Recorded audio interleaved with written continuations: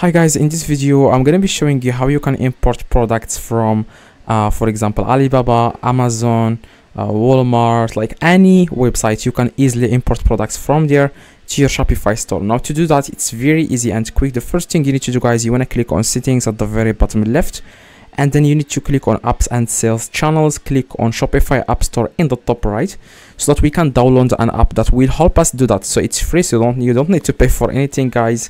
So it's called Robo. Okay, this is the name of the app. It's called Robo, and it says here Robo Product Importer. Click on it, click on Add App, and after that you need to click on Install App in the top right. Okay, install app, and you wait for it like 5 seconds to install. We have successfully installed the app. Now the second thing you need to do, guys, is to click on Get Extension here. Download the extension. I already downloaded this, but I'm going to remove it and download it again. Okay, add extension. Alright, now you want to click on extensions in the top right, as you can see here, and then pin the extension. Click on this pin.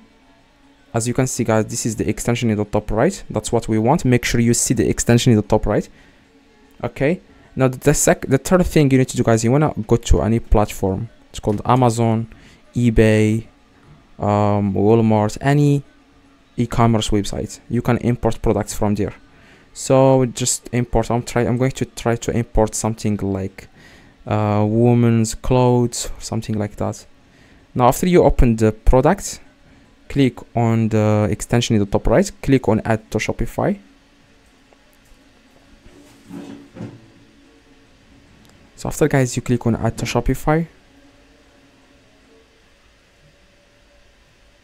I don't know why this is taking so long, but for you won't have a problem like this. Okay, so as you can see, this is the product. Now what you need to do, guys, you need to edit the like, you can change anything you want. Okay, for example, images, you can change them. Where it says import, description, basic info, you can change the price. Make sure you add the price here. So I'm going to add like $52, and make sure you select the collection homepage, and then click import in the top right. Okay, click on import and click on add product to Shopify, and this product will be added to your Shopify store. How easy is it? Like, how easy it is.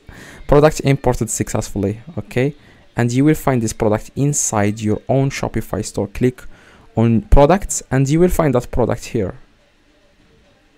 This is the product, as you can see,